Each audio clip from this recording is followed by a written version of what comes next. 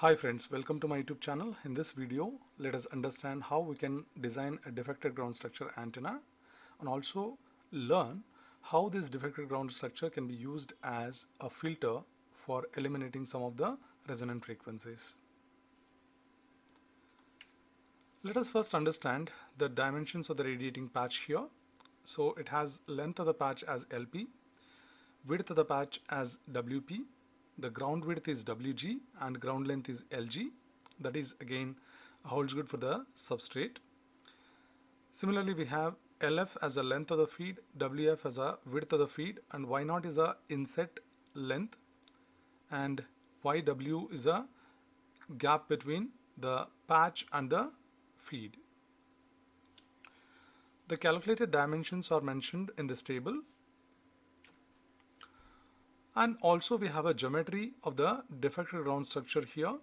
2 times RC0 is the length of the rectangular strip, RCI is the radius of the outer circle, and RCO is the radius of the inner circle. Now let us create the geometry for simulating the defected ground structure patch antenna. So to do that, first let us create a new project and insert an HFSS design. So once this is done, we can include all the variables into the design by clicking on project and selecting project variables. Let us enter all the variables here one by one. So let me just enter $WP, unit type is length and the value is 37.26. Next we can add $LP, again unit type is length and the value is 28.81. Let us add $WG, unit type length, then the value is 49.22. Similarly, $LG,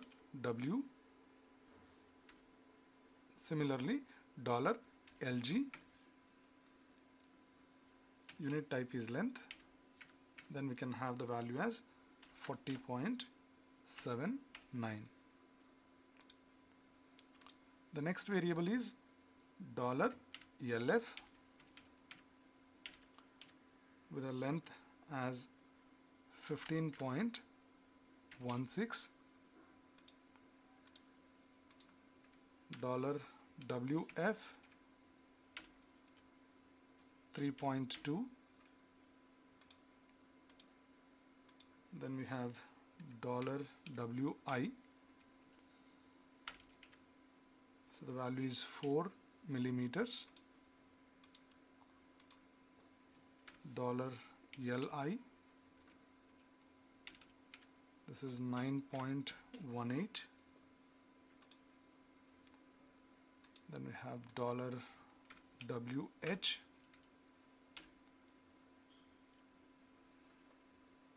this is 2.295,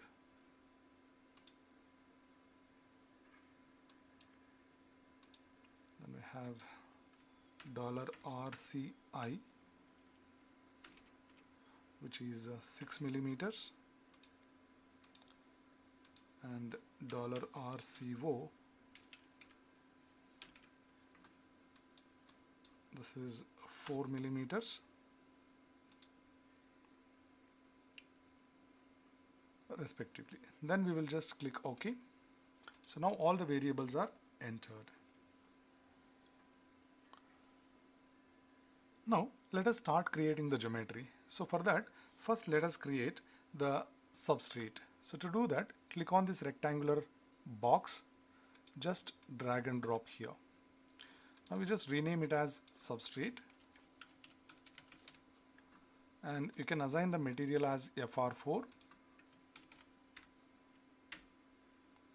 You can give color green here, then afterwards you can click here, double click on the create box, you can give minus $WG/2, 0, 0 as a position.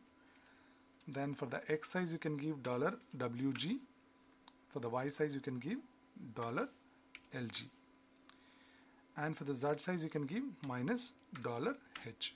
So then click OK. So here $H value we have not declared, you can just enter it as 1.6 millimeters. Click OK. Again click OK. You can see here the substrate is created. Let us make it a proper orientation like this. Now we will create the feed point for the radiator.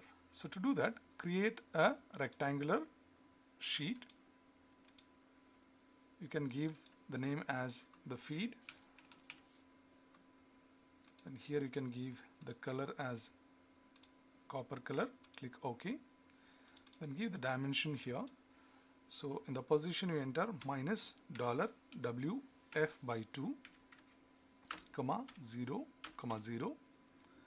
Then X size will be $WF, and then Y size is $LF. Then click OK. You can see here the feed is created. Next we have to create a radiating patch. To do that, create another rectangular sheet. So rename it as patch. Change the color. Then you can just double click on the create rectangle, enter the position -$WP by 2, comma $LF minus $LI, comma 0. X size you can give $WP, and Y size you can give $LP. So then click OK.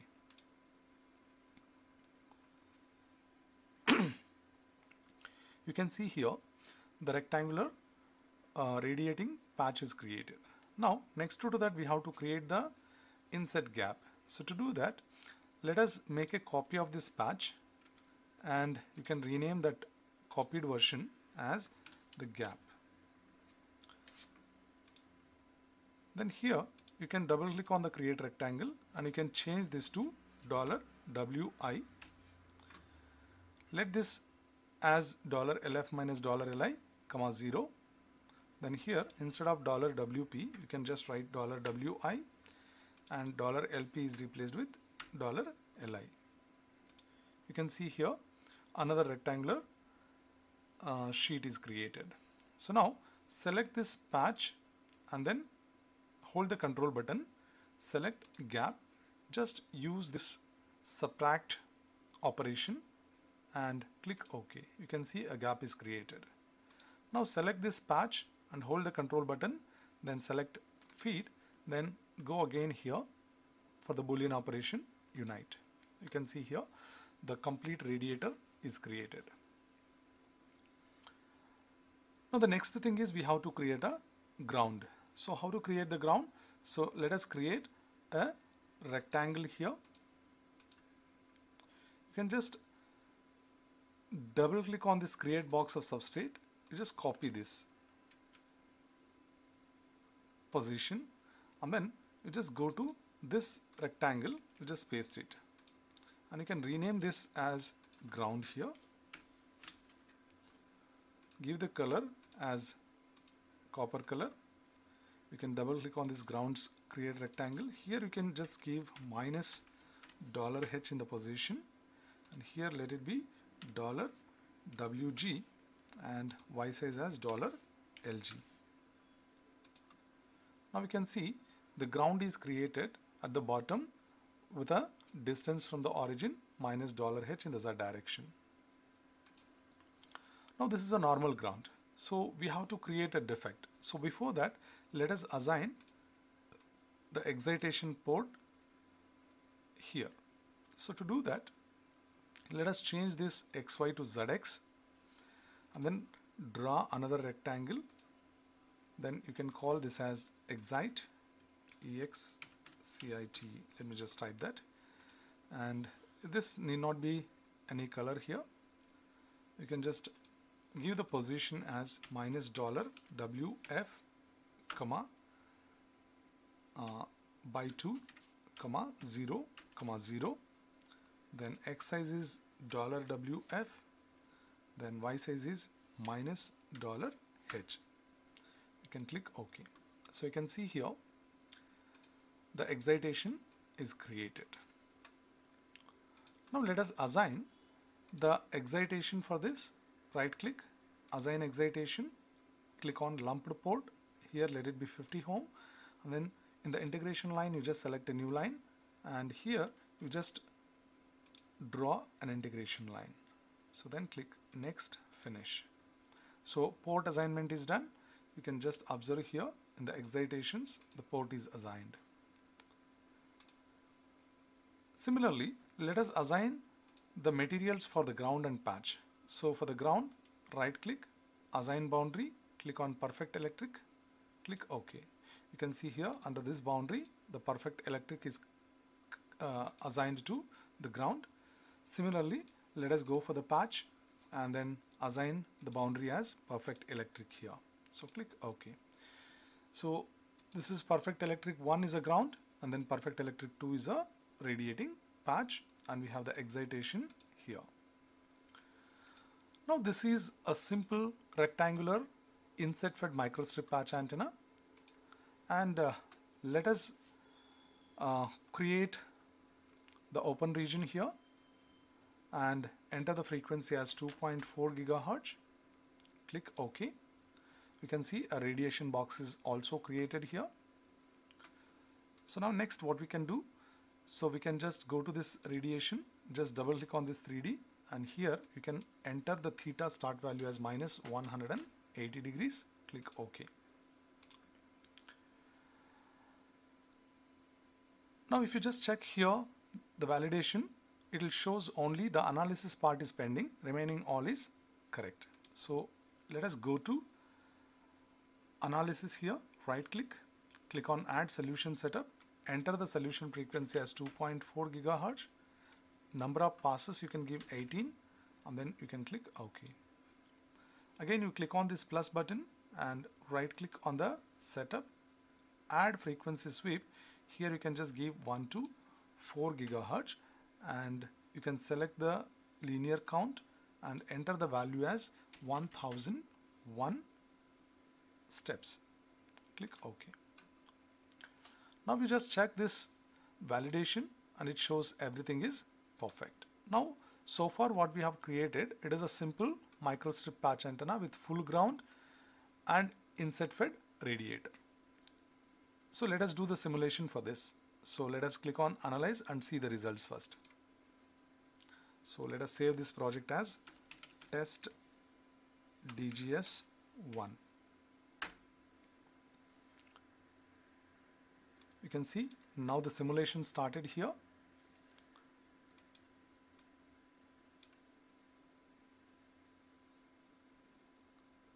Let us look at the results for a while, and then we will go for a defected ground creation and how it is going to impact the results, that we will understand.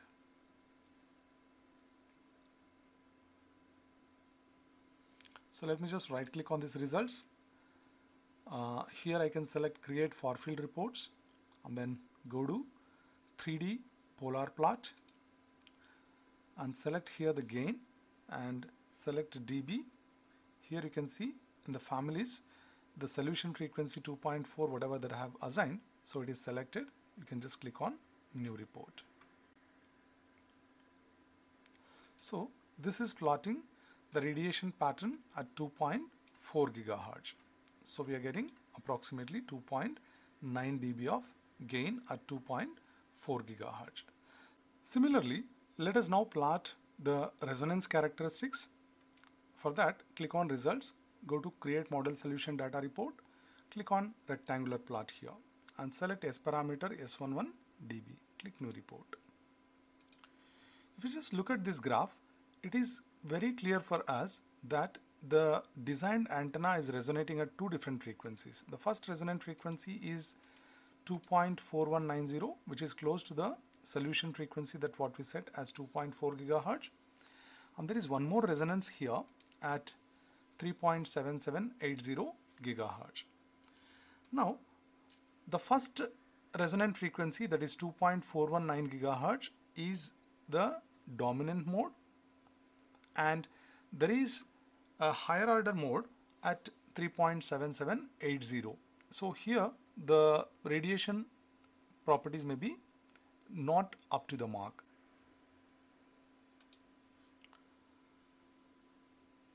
Now let us design a defected ground structure antenna. So to do that, let me just make a copy of this and paste it in the same design here.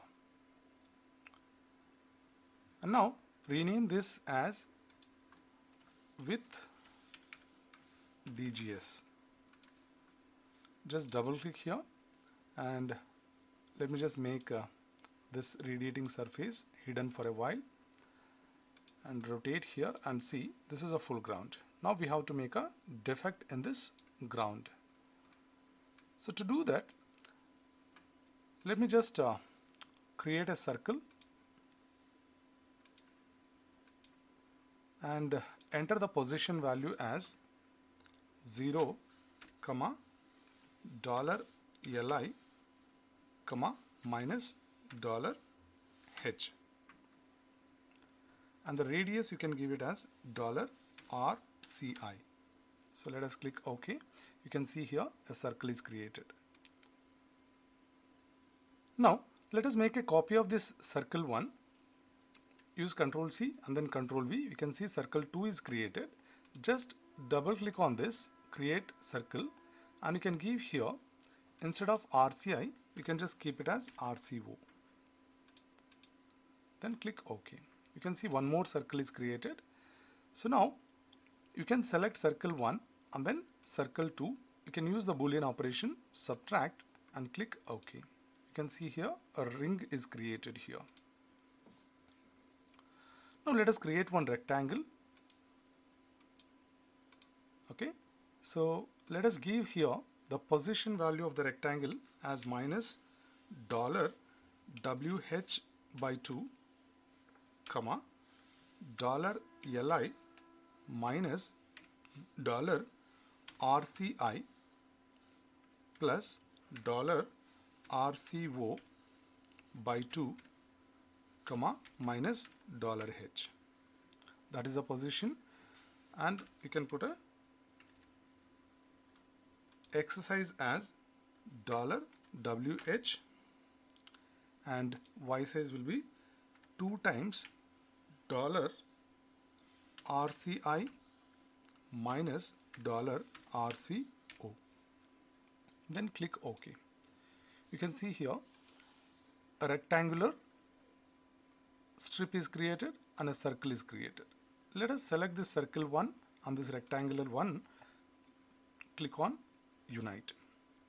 You can see this shape is created. Now what we have to do, we have to subtract this circle 1 from the ground. So to do that, select ground first and then click on circle 1 and then go to Boolean operation, subtract, and click OK. You can see here a ground is getting defected now. Now this is the place where we have removed the circle and a rectangle from this ground. So this is a defected ground. Now let us check this. The validation is done. You can go for a simulation. Click Analyze All. The simulation started.